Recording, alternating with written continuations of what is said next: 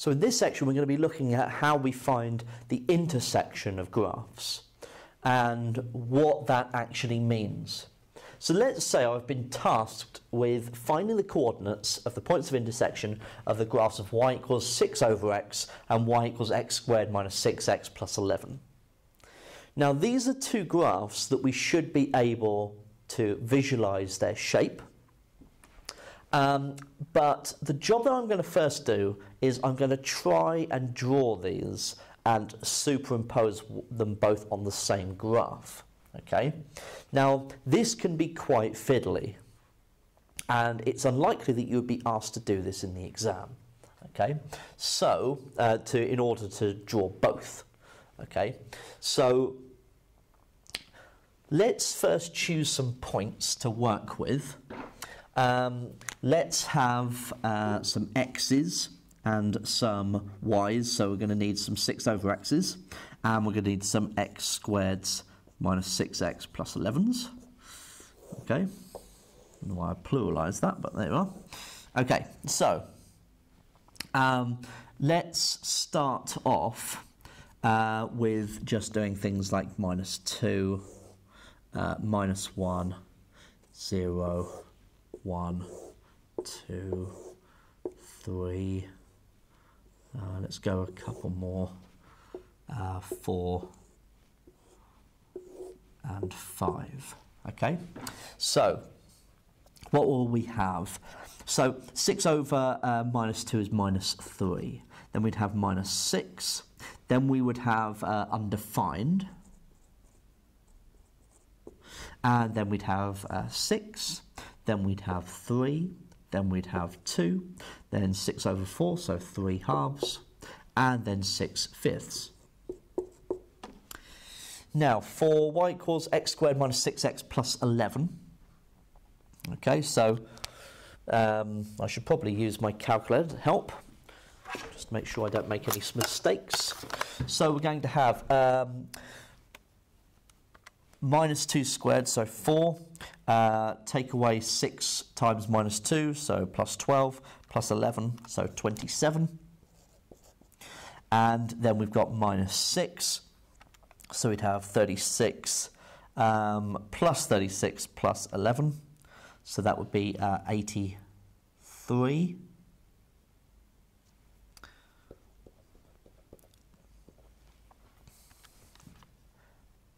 So when x is minus 2, we're going to have 4 plus 6 times 2, so plus 12, plus 11, so that's 27. When x is minus 1, we'll have 1 plus 6 plus 11, so 18. When x is 0, we'll have 11. When x is 1, we will have 1 take away 6 plus 11, so 6. When x is 2, we'll have 4 take away 12 plus 11, which is 3. When x is 3, we've got 9 take away 18 plus 11, which is 2. When we've got 4, we get 16, take away 24 plus 11, so 3. And when x is 5, we should get 6 because we've hit that symmetry. So just to check, so 5 squared is 25, take away 30 plus 11, which makes the 6. Okay, so we should have, because that's a quadratic, it's a parabola, we should have that symmetry of the curve. So we should also notice that these two curves hit each other 3 times. Okay, so there are actually 3 intersection points, and I've found those 3 intersection points here. Okay, now if only it was that easy, okay, to do that every time, but I've done this by construction. So the 3 intersection points will be 1, 6, 2, 3, and 3, 2. So let's now draw a graph of these two functions. Okay, so let's give myself a little bit of space. Okay, so we'll have minus 1, minus 2. We'll have 1, 2, 3, 4, 5.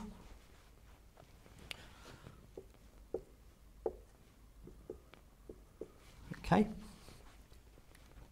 Now, if we have up the y-axis, what do we need? Well, we probably need 1, 2, 3, 4, 5, 6, 7, something like that. So 1, 2, 3, 4, 5, 6, 7. Now, let's first of all plot the y equals 6 over x. So we're actually down here for the first couple of points, so -1, -2, -3, -4, -5, -6. Okay, so let's draw those points on. So we're at -2, -3 to start, so that's down here. And then we're at -1, -6, which is down here. So we know that the curve should look something like that, okay, on that part of the graph. Then we've got the asymptote at x equals 0. Then we're up at 1, 6. We've got 2, 3. We've got 3, 2. We've got 4, 3 halves, which is a little bit tricky for me to draw, so something like that. And then 5, 6 fifths, so a little bit over 1. So this curve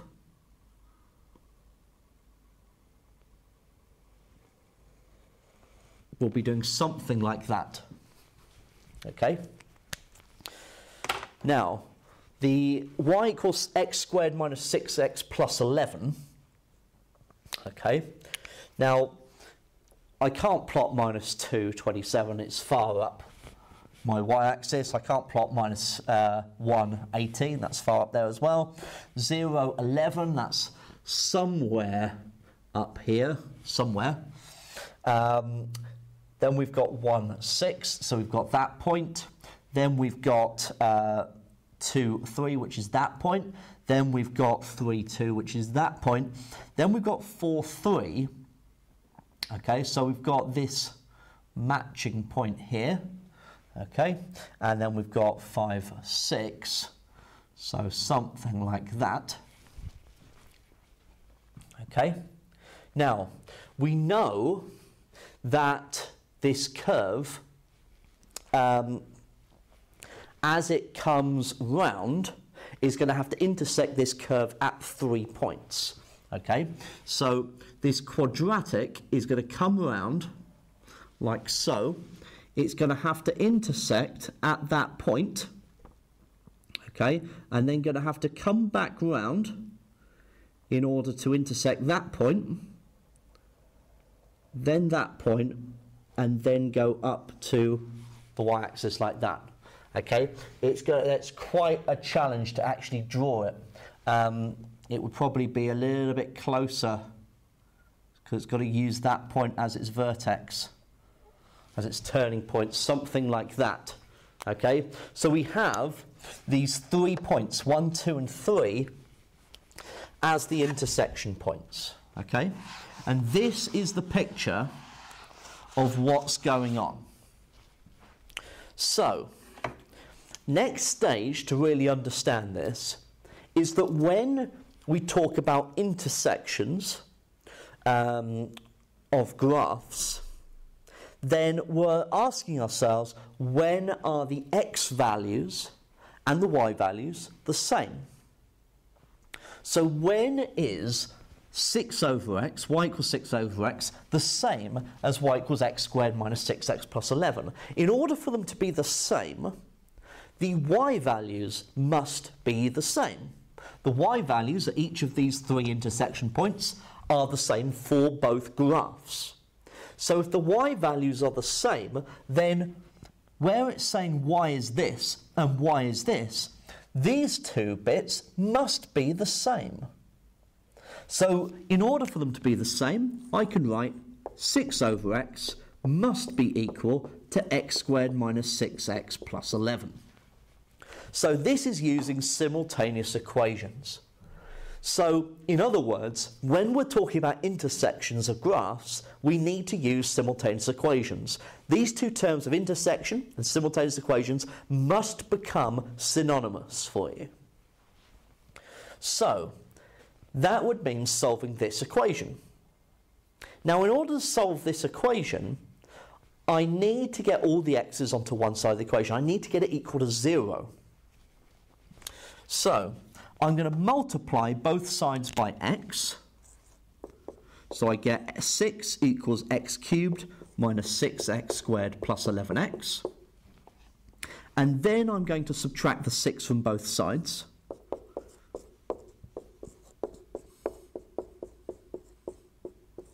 Like so. Okay. So at that point, you know, if I hadn't have drawn the sketch and I hadn't plotted the points, I wouldn't know what the solutions are. So I'd be at this stage and thinking, right, I need to solve this equation. Now, the way to solve a cubic equation that we know of is to use polynomial division to start off with, in order to, having found a factor. So we're going to need a factor. So we're going to need to try substitute numbers in that will go into -6. Remember, the factors, the numbers that I choose to substitute into must be factors of -6. So if f of x, so let's call this a function of x. The first one I would try is 1, f of 1. So I would get 1 cubed, take away 6 lots of 1 squared, plus 11 lots of 1, minus 6. So 1 take away 6 is -5, plus 11 is 6, take away 6 is 0. So what this is telling me is that x equals 1 is a root. Hence, x minus 1 is a factor of f of x. This is the factor theorem at work. So, if x minus 1 is a factor of f of x, I can use polynomial division.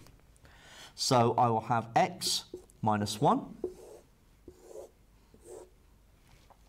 Now I need to get x cubed. So x lots of x cubed, x times x squared will make x cubed.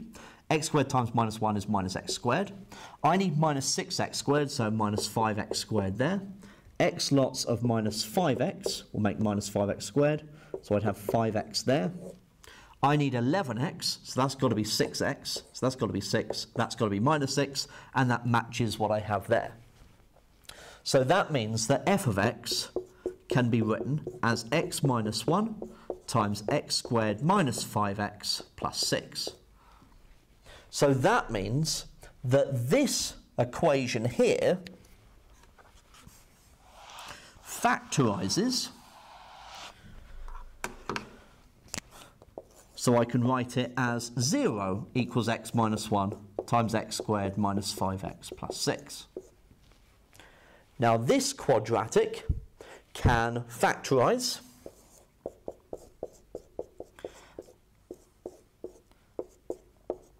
and I would have -2 and -3.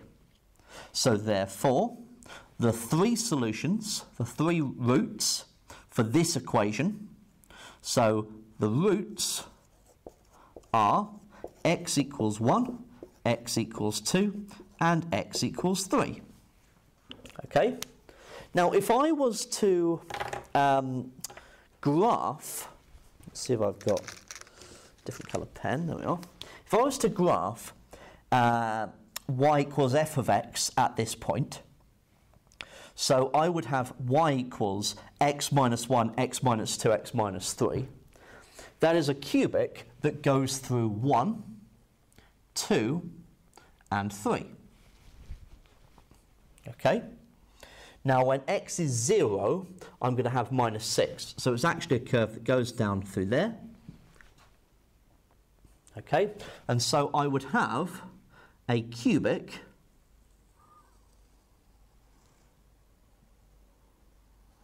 that looks like this. So in other words, what you have is that each of your intersection points